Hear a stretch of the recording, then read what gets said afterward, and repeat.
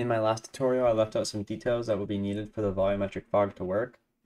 The first one is if you go into your lighting over here on the right in your world and you find your exponential height fog, you will have to scroll down until you find volumetric fog and make sure that this is ticked on. If it is not, nothing will show up at all. Next, in the volumetric fog itself, I left out the fall off section. This is the fall off section here. We have an absolute world position into a subtract with an absolute position, object radius and fall off. This is a scalar parameter. These object positions and object radiuses can be found like this if you just search it up.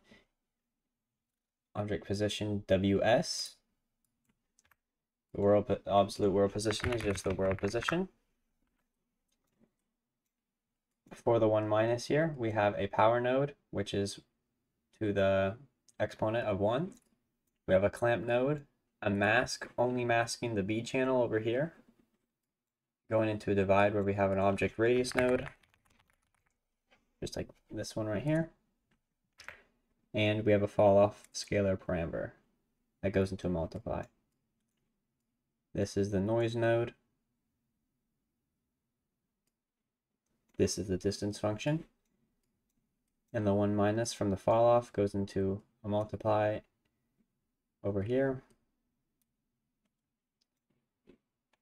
This is the rest of it. And to make sure that this fog works correctly, you will have to create a material instance and use something similar to these values.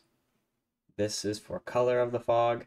If you want your fog to say glow into the dark, you can take on your emissive color and change this something other than black.